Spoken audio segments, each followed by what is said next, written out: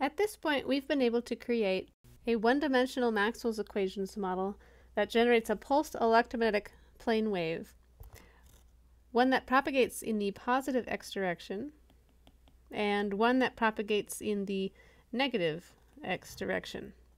The wave that propagates in the negative x direction is absorbed by the PML.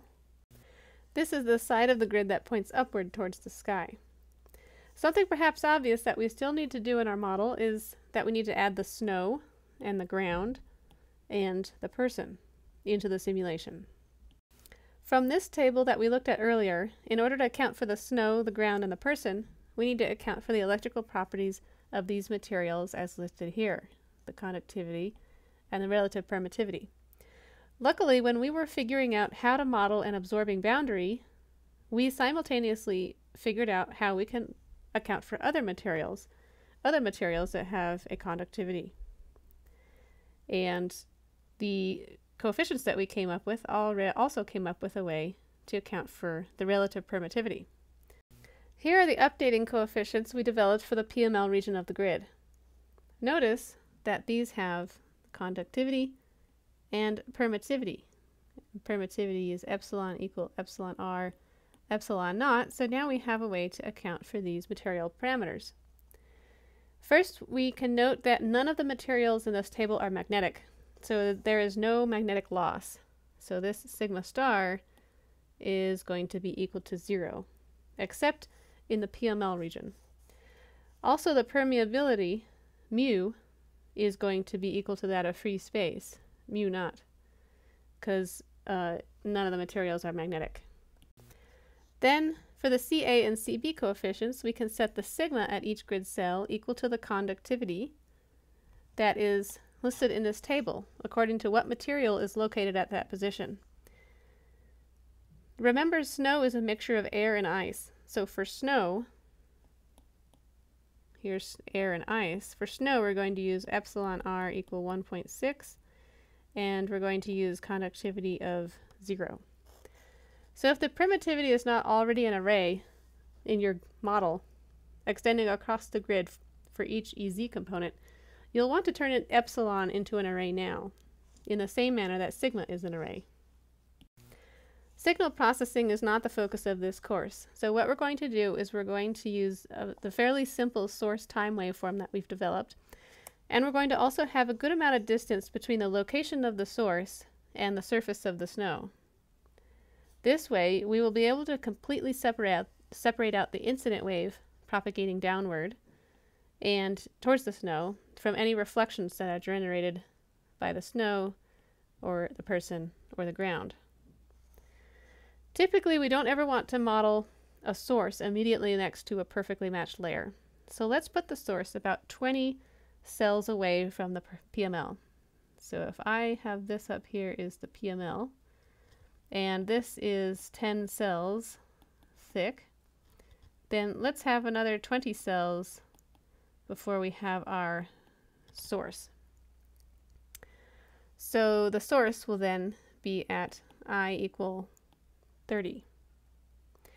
Then let's say the surface of the snow will be 30 meters below the source. So this will be 30 meters.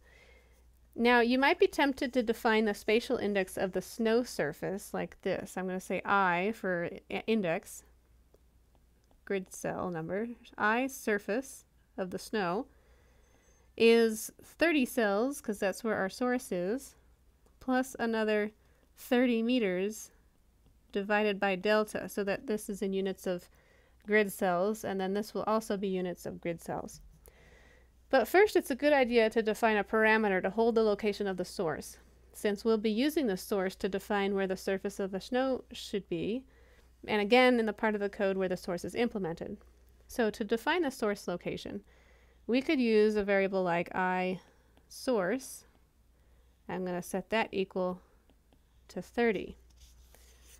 Another issue with the definition of I surface, as I've written it here, is that if we divide 30 by delta, we might not get an integer for an answer.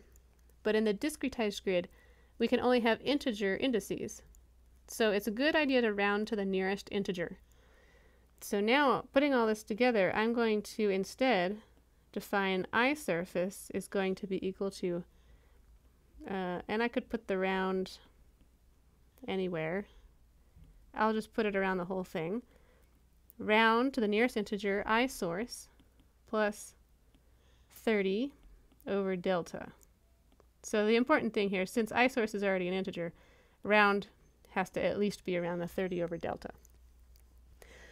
Next, let's make the thickness of the snow 20 meters. So all of this together is going to be 20 meters. And go ahead and put snow throughout the entire 20 meters here. That way, if we don't have a body in the snow, if we run a simulation where we're not going to have the body, there will be snow where the body would normally be. And if you do put the body in the snow, you can just overwrite the snow with the electrical parameters of the body. For now, we will put the top surface of the body 10 meters below the surface of the snow. And we're going to make the thickness of the body 45 centimeters. As output, it would be nice to observe the electric field over time somewhere in the air region near the source, so that we can observe any reflected waves.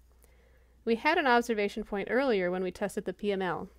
So what we can do now is just move this observation point so that it is maybe 10 cells away below the source.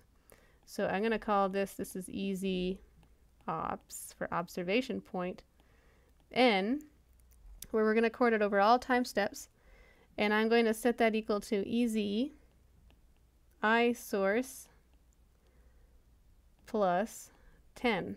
Or we could also define a new I variable, like I observation, to store the observation point.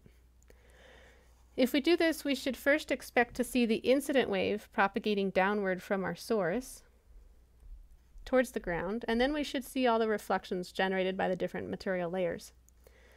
The last thing we need to do is decide what to set Imax equal to. As we decide what to set Imax equal to, we also need to add a PML absorbing material on this side of the grid? Or if not, how do we decide what to set Imax equal to?